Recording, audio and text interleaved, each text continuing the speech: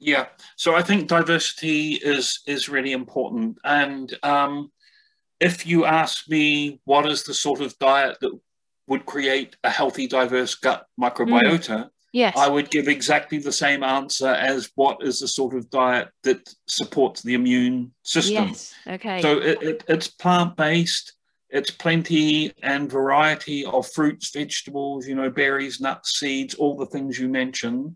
Hmm. Sources of fiber, of course, because fiber is one of the really important nutrients for the gut bacteria. We don't digest the fiber, but the gut bacteria use it. So I think it's no coincidence that a diet that creates a healthy, diverse gut microbiota is probably the same diet that supports our immune system and actually supports lots of our other bodily systems.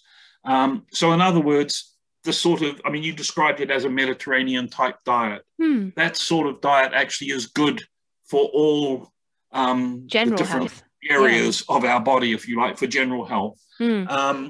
Including the microbiota. And you're right that aging has an adverse impact on gut microbiota. People with obesity have different microbiota from True. normal weight people. So again, many of the things which influence our immune system, like stress, for example, Hmm. also impact our gut microbiota.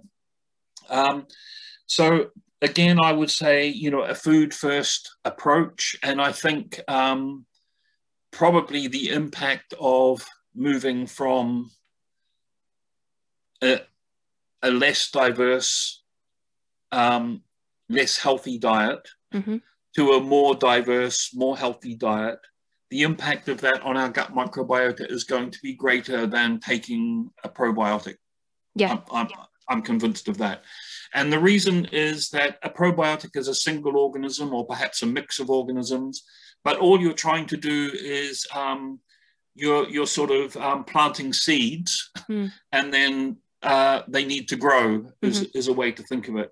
Whereas if you have a diverse diet, you're sort of letting the natural ecosystem of the gut develop in a healthy way. That's not to say that some specific probiotics may not have a role in treating Mm. some conditions, for example, like antibiotic associated diarrhea. Hmm. Um, but I think, again, my message would be diet first, food first.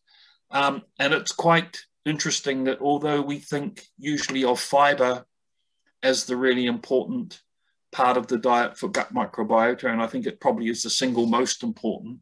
But there are lots of other parts of the diet that actually also seem to be important for creating a diverse microbiota.